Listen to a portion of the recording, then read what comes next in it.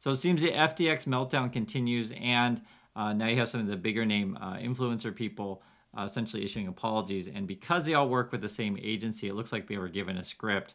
I'll show you guys the evidence, and it's Tom Nash, Graham Stephan, and Minority Mindset, Jaspreet Singh. So you can see it for yourself. Looks like they're reading from a script. I think that you all deserve me to talk about FTX and what's going on, because There's been a lot of craziness around crypto and FTX particularly. So I wanted to make this quick video. It's completely raw, it's unscripted. So I've been waiting to talk about this since the situation seems to be changing every few minutes. But as some of you may have seen, FTX US has been a sponsor here on the channel for the majority of the year. Number one, I was working solely with FTX US.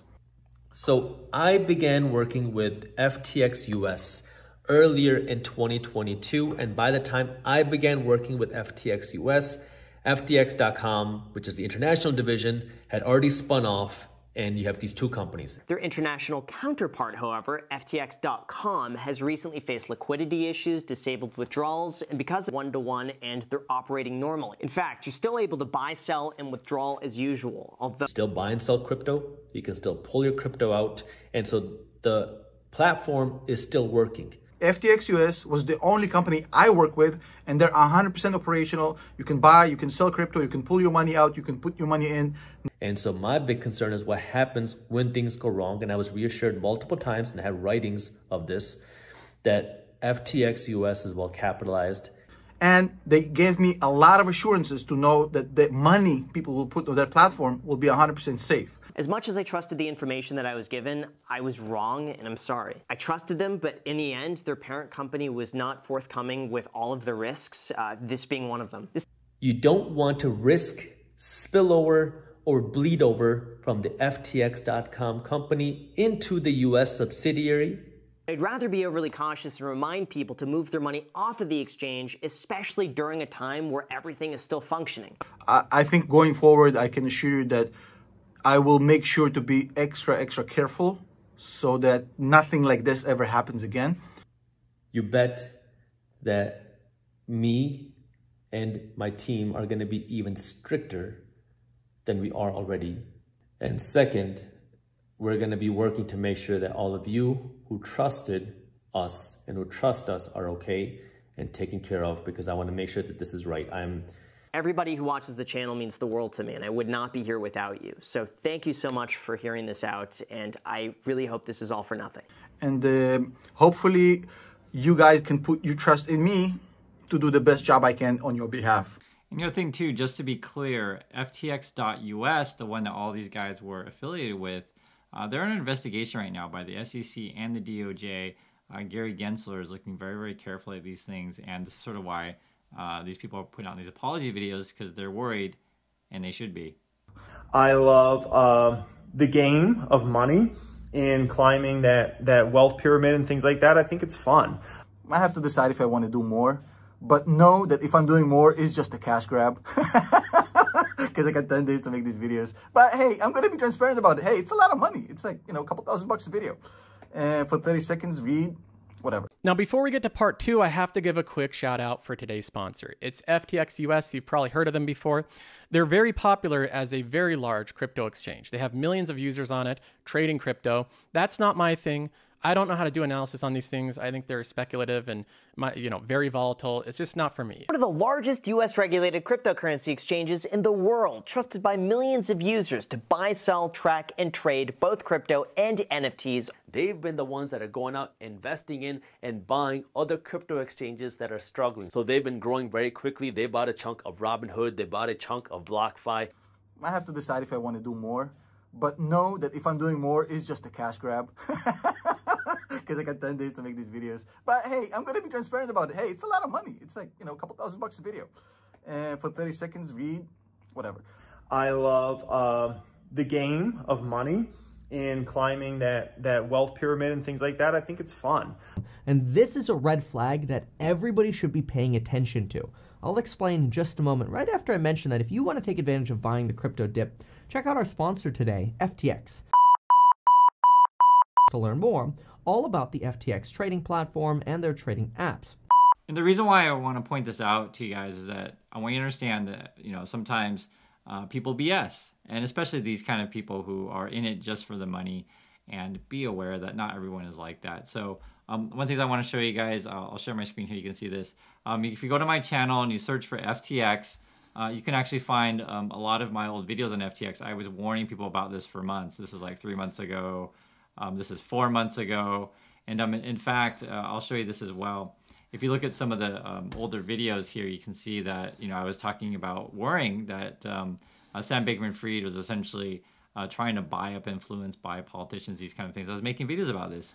And the reason why I do this is because I want you to understand that when someone tries to pretend, oh, I was too stupid, I didn't know, no one could have known.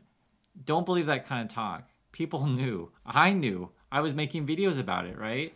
I was calling out and making lists of, this is 4 months ago, of all of these people who took money from FTX and essentially was pushing on it, right? I made multiple videos about it. So don't fall for their apologies where they try to pretend like everyone is out there for money. Don't fall for that stuff. It's simply not true. Not everyone does things only for money. Also, too, don't fall for their sort of tricks of like, oh, I'm too stupid to know. I didn't know that these people were going to be crooks. And this is actually a true story, guys. It was just yesterday. I got an email from yet more crypto chains, and I'm not going to say which one because it's actually one of the big ones.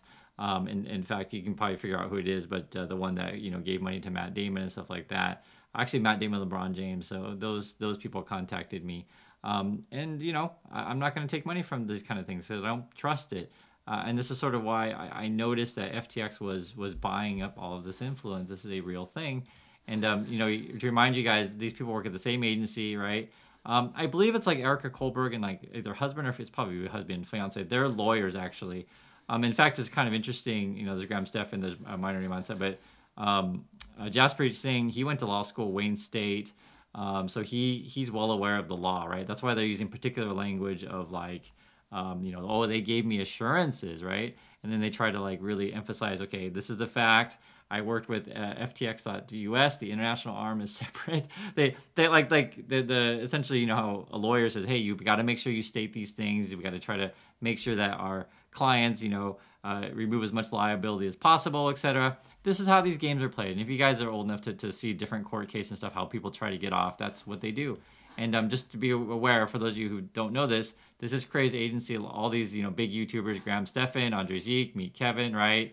Minority Mindset, Nate O'Brien, Spencer Cornelia, Brian Jung, Ricky Gutierrez, Jake Tron, Ryan Seahant, Nate O'Brien already said that, but they're all at the same place.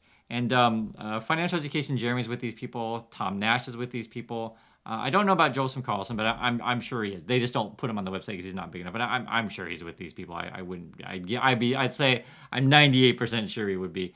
And there's probably other people as well. You can please share right in the comments who else is working with these people. But I just want you to understand that this is a coordinated effort to try to cover their butt. That's essentially what it is. And so when these apologies look roughly the same, that's why. They're all at the same agency. And actually, Tom Nash studied law as well. So Tom Nash actually lied about his credentials.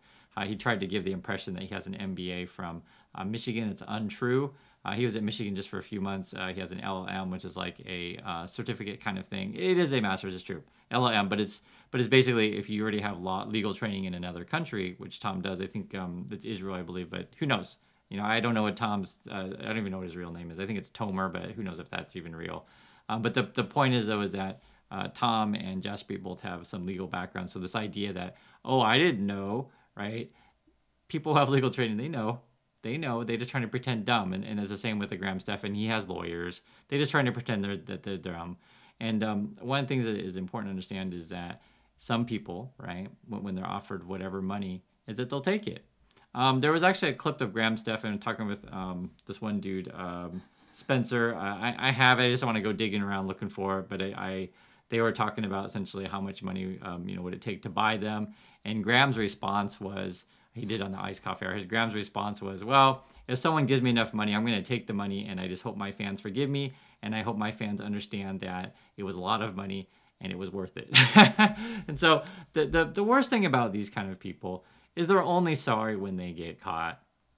And, this is the thing that I would say. If these people really, truly cared about their fans and really, truly cared about, you, what they would do, they would say, you know what, guys, FTX money is dirty, crypto money is dirty, and in fact, I'm going to donate all that money to a charity. Or they could come out and say, hey, you know what, I'm going to give back my fans all the money that they've lost and things that I've recommended, those kind of things. But they're not going to do that. You guys know that. I know that. And this is sort of why the apologies are all BS, because they took the money. And this is the thing, that is, when you take someone's money, you are liable. Like you're basically become their lapdog, right? You're now owned by someone else. You've been bought by someone else when you take someone's money. So this is why I say so many times, you guys used to teach us for years, to just be very, very careful out there in the world and always understand that anything you do will have long-term implications. And if you want to play the long game, build relationships with good people. Don't be out for the quick buck, right? The shortcuts, the scammy people. And the thing that too that other people kind of bother me about these things is, like, for people who follow any of these scammers or whatever, and they would try to pretend like, oh, I didn't know, is like, well, okay, there's either two things going on. One, you're either following a fool, right? All these people are fools for taking money from FTX. Or two, you're following a liar, right? And it could be both. They could be fools and liars.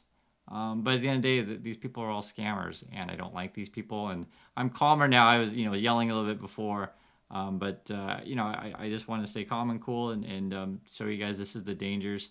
The last thing I want to show you too is this guy is named Ross, and actually he's in prison now for basically crypto scams. And this is sort of what can happen to these people. You can go to prison and you can make a lot of new friends in prison. And believe me, you guys, you don't want to be the the new kid on the block in prison. It's not the place you want to be. This is a real thing, and this is why these people, when they make their apology videos, they look scared, because they should be, 100%. So you were pushing this garbage, and it turned out to be a big Ponzi scheme, and you are a part of it. So you can't run away from this stuff. And they're going to try to play dumb, and they're going to try to go with what their agency advises them and look what their lawyers advise them. But I just want to call this out and make sure it's very, very clear why they state very particular things in their apologies and why all their apologies look roughly the same. So thanks again for watching, everyone, and I'll catch you in the next video.